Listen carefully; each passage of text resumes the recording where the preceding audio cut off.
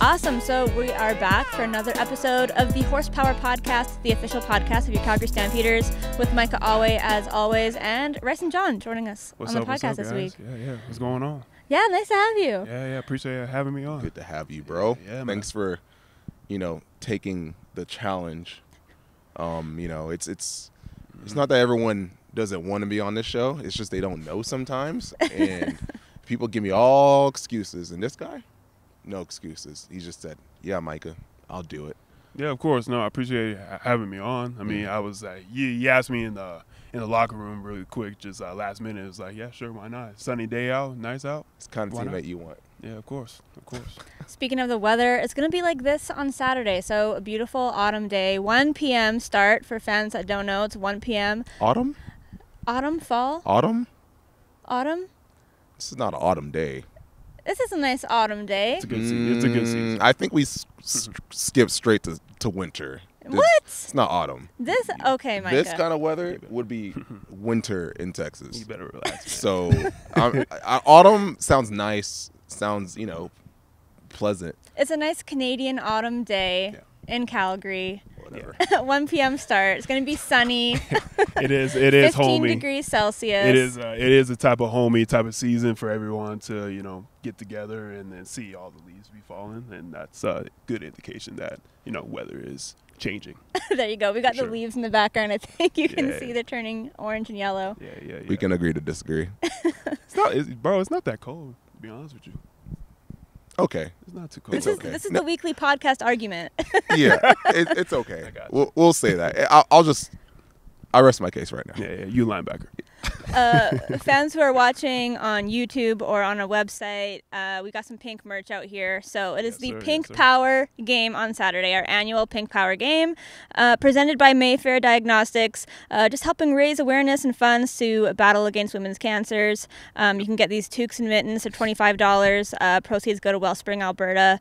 Come get your toques and mitts. They're nice, right? I like this pink. It's a nice shade. It's a great color. I would admit that. Yes. I love pink. Maybe get this to Raylan. Get this for Raylan, huh? Yeah, for sure. Yeah. Get Raylan hooked up with the Pink Power merch. Put this probably fit around her whole legs.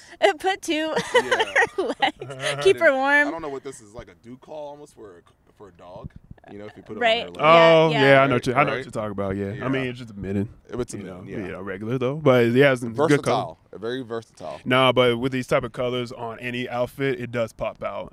Especially raising awareness on this month for sure. So, but yeah, it's great especially for football players. I think we're gonna be wearing some pink. Pink spat. Pink spat's always the best. Spat? Okay. Oh, pink spat is so cool. I remember doing that in high school because we did this as well in Texas, and it's just a whole cool whole month. I wish it happens I wish you could optionally do it whenever you wanted. Well, really, I would say just for the October month, but That's true. Yeah, it's you true. gotta have awareness. Yeah, it's awareness thing. Yeah. But it's cool though. I've been liking this for sure. Not only this weekend is it Pink Power, but it's Canadian Thanksgiving. So I wanted to bring that up, Micah. Did you know that?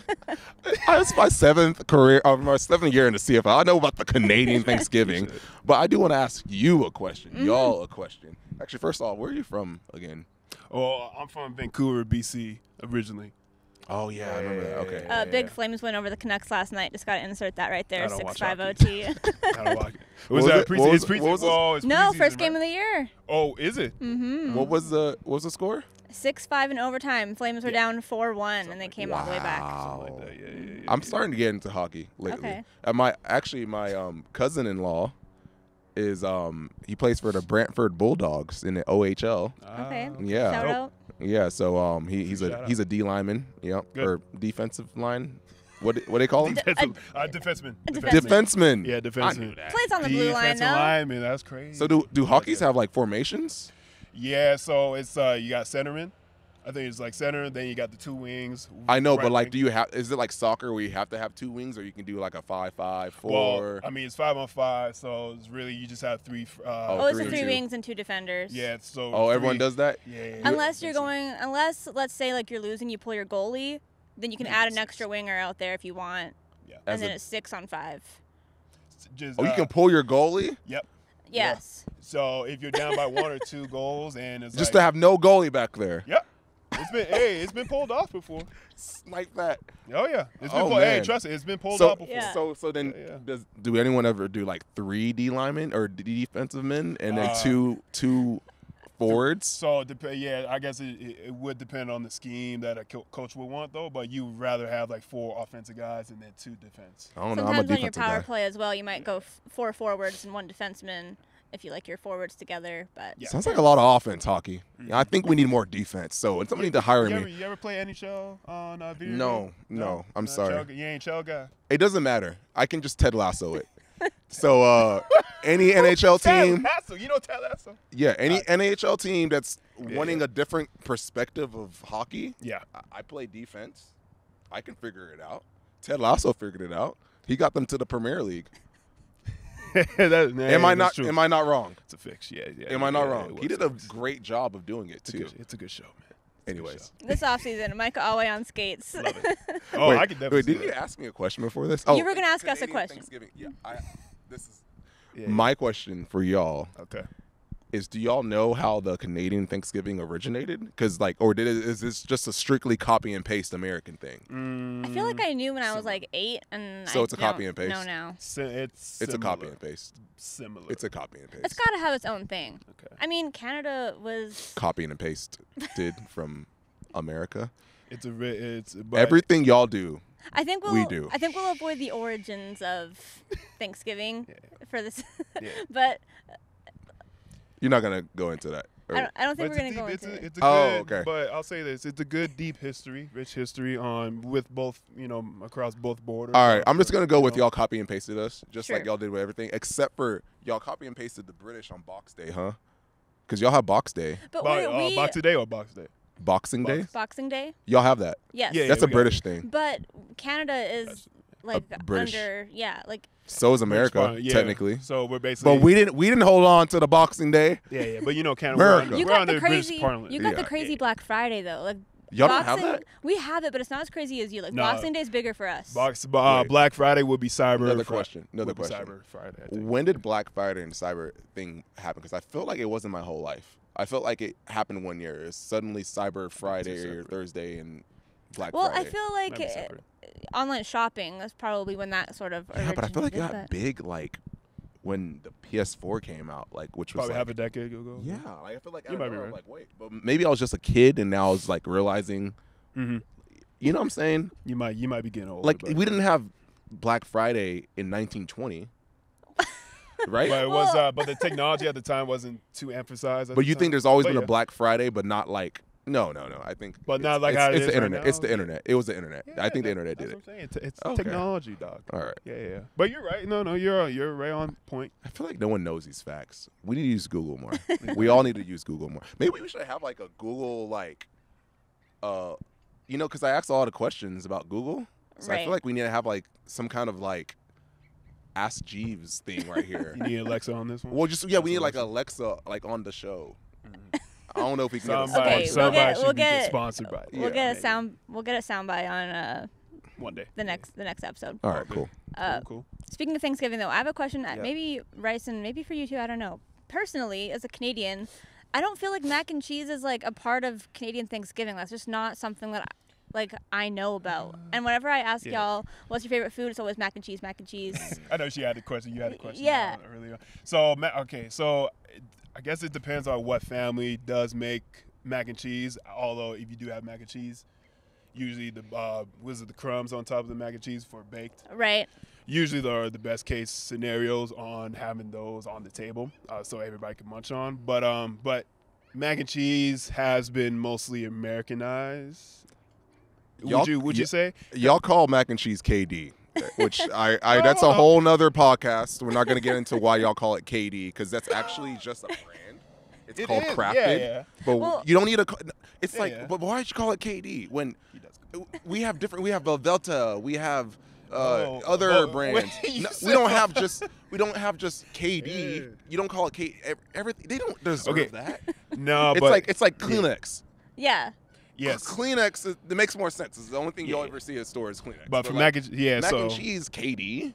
Why y'all giving them that much credit? Okay, and no offense, KD. If y'all want to sponsor me, I'm all for it. But don't be ridiculous, man. You see my point? But anyways, hold on. That's not the question. Yeah. For mac and cheese, though, when she's trying to ask, though, it does depend on what families do make it, what household. I would say, but it's delicious. I would say technically, I don't think mac and cheese is part of it. Technically. But I also think Thanksgiving is about family. Mm-hmm. So it depends on your family and if they cook. Like, for example, my family, my mom cooks jollof rice. Right. And so that's always been part of our Thanksgiving, jollof rice and fried turkey. So in my family, jollof rice is a staple. But for within your household, in your background. Yes. So I think that's the practical answer. Yeah. So just like I said, just depending who it is. Yeah. But jollof rice, Jollof rice. Yeah.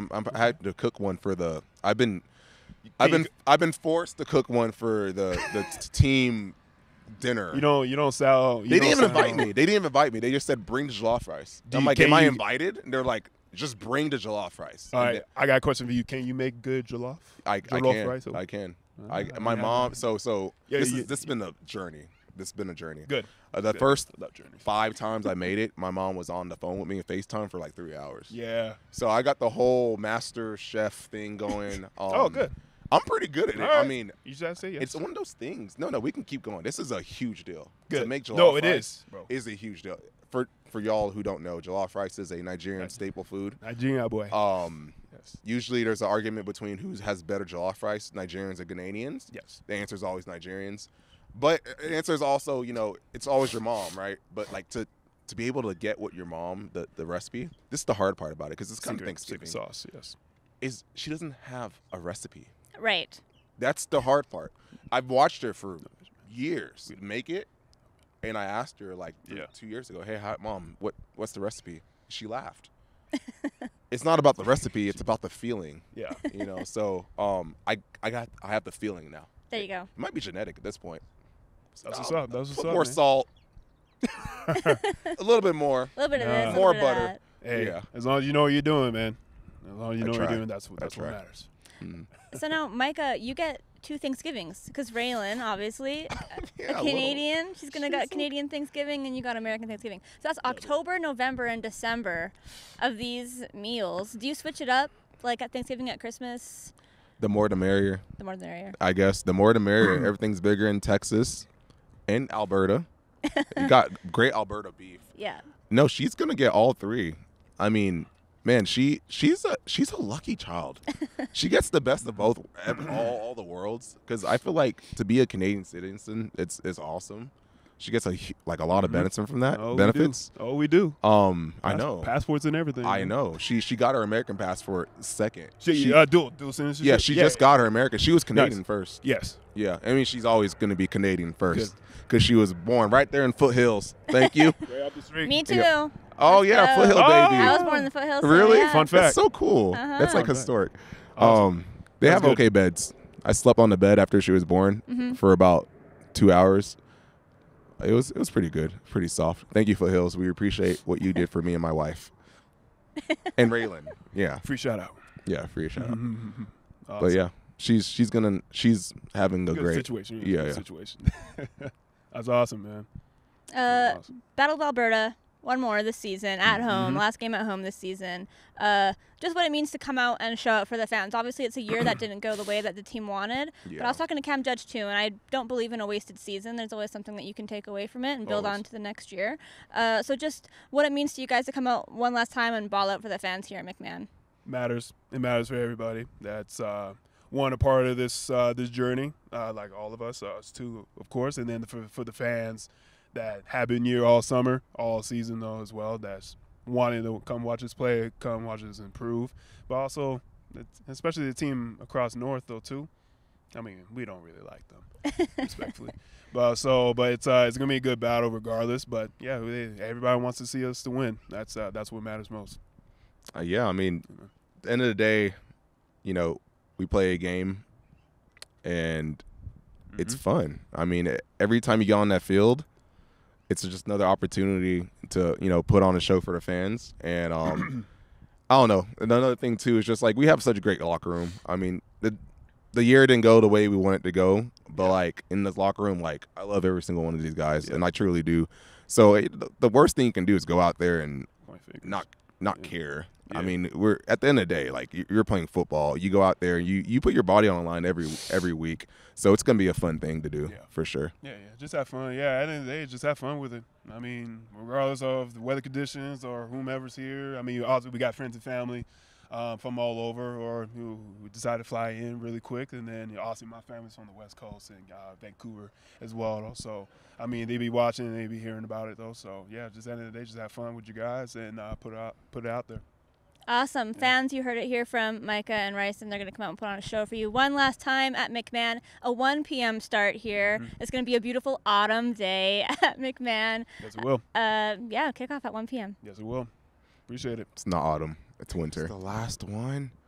Oh, man. Time flies, doesn't it? Oh. That's crazy. Well, I want to thank everyone here. Calgary first. Rysen, Makayla. Yep. Natasha. Everyone behind the camera. Mm-hmm.